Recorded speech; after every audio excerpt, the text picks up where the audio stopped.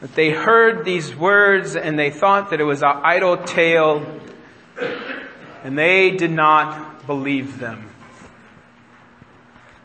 They heard the words and thought that it was an idle tale, and they did not believe them. So I wonder this morning, not by a show of hands, how many of us actually believe it?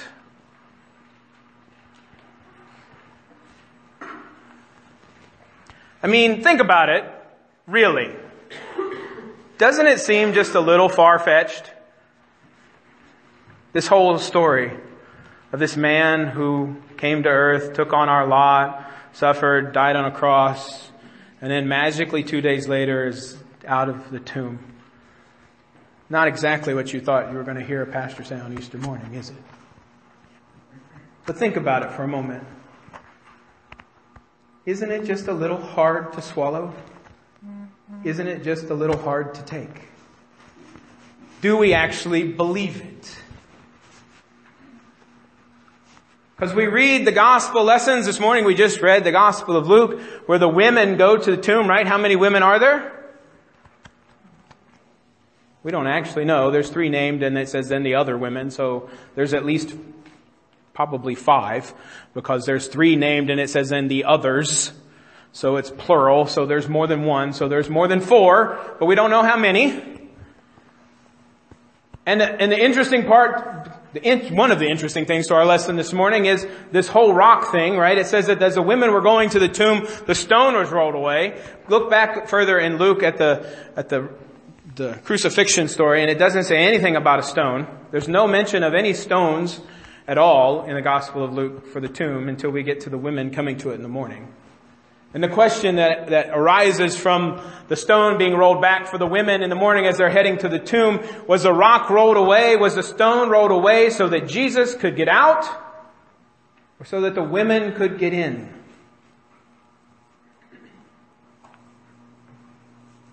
There's just way too many questions to this story. And if we look at it and compare it to the other gospel lessons, none of them really match up.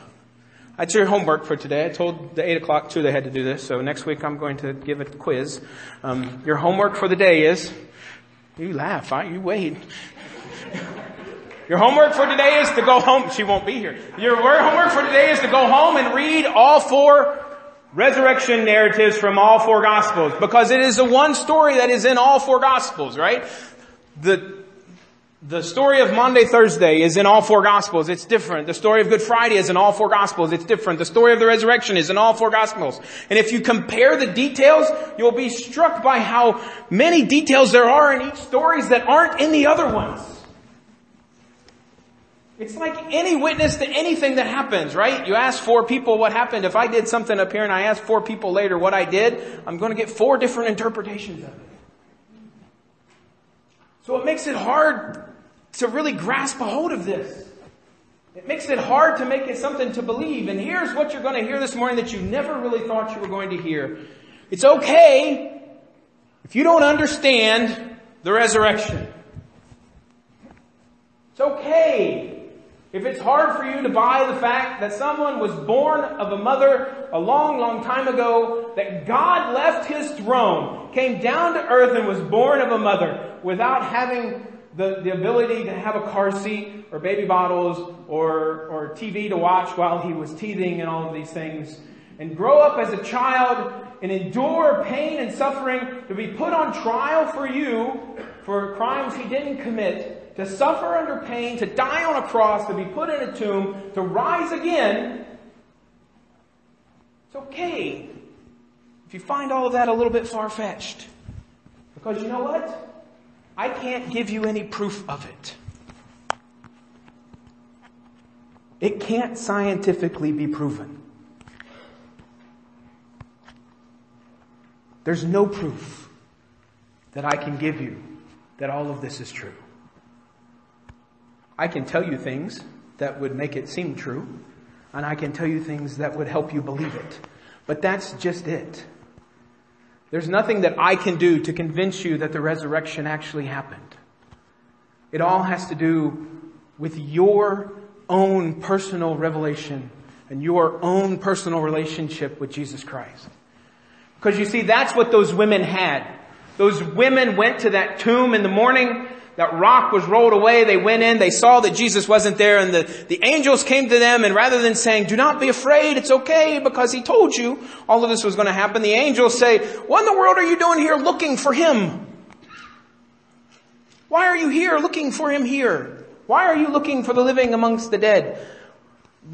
The simple answer the women could have gave is because that's what we're supposed to be doing.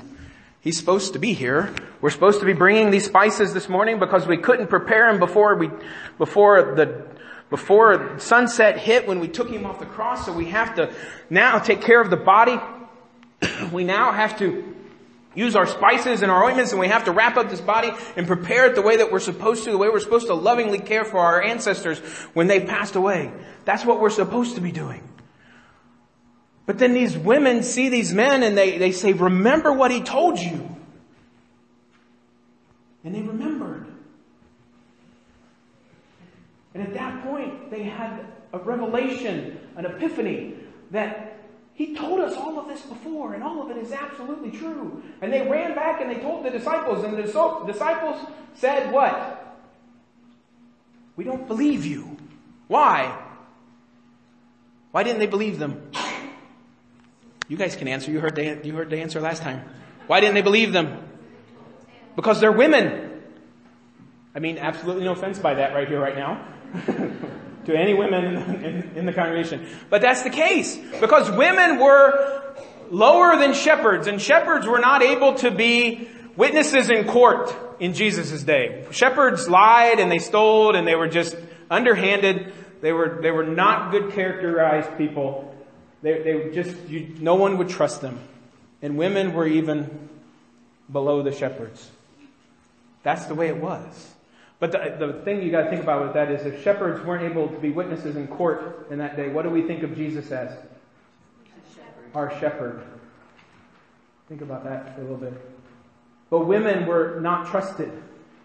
And the word there that it says that it was that the disciples heard it and they thought that it was an idle tale. Idle tale is a very nice way to translate this word. This is the only time this word is ever used in any of the New Testaments, and it's a very nice way to translate this term, that the women told an idle tale. And the disciples didn't believe it. But if the disciples didn't believe it, why did Peter get up? Why did Peter go to the tomb and look in? Peter, the one who is now, who set up the succession of the popes in the Catholic Church. Right? The Catholic Church believes that the popes are direct descendants or have an apostolic succession from Peter. Peter got up, ran to the tomb, looked in, saw the cross, and was amazed and went home.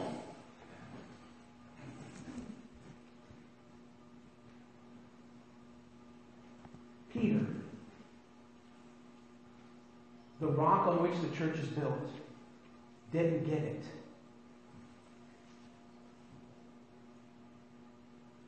And as a pastor, I'm telling you this morning that if Peter didn't get it, it's okay for us not to get it.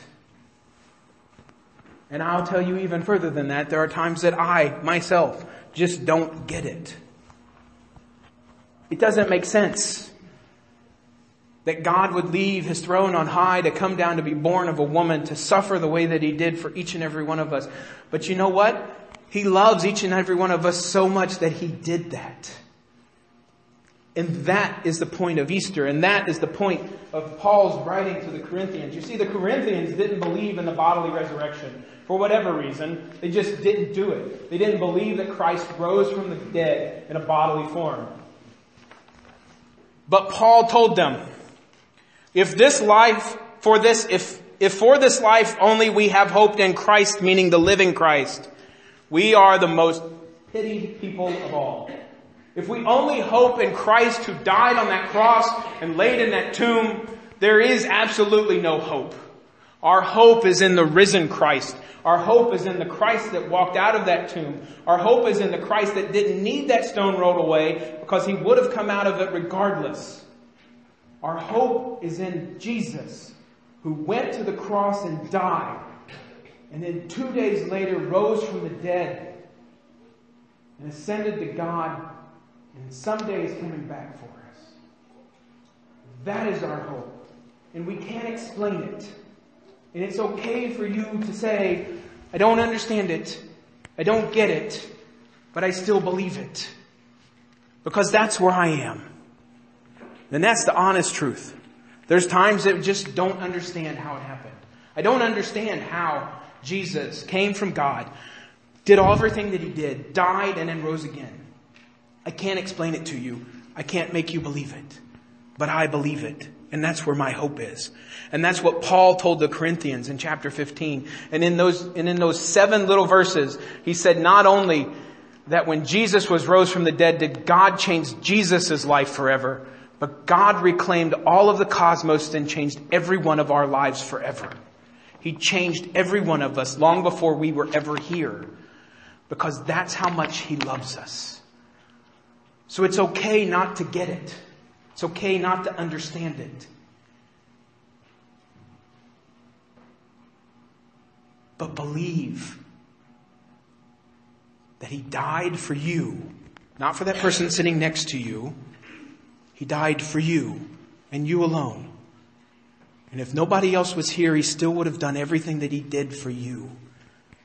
Because that's how much He loves each and every one of us.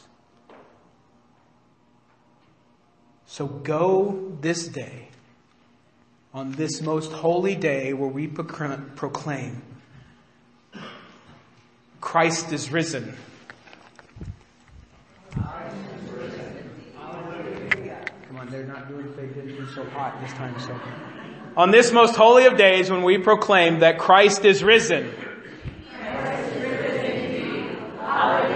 Come on, it's like 10:30, people. I've been up since 6 o'clock. Let's try this one more time. On this most holy of days when we proclaim that Christ is risen. Christ is risen. Hallelujah. Much better. On this day when we proclaim that Christ is risen indeed, that we have had a sighting of Jesus and we have had a personal relationship with Him, we can't explain how it is that He's risen. But the fact that He's alive is moving our lives and helping us to go out into the world to proclaim to them that Christ is risen indeed. Hallelujah. And that is what we need to do to show that love to all of the world. The love that He gave to us. The love that He wants us to share.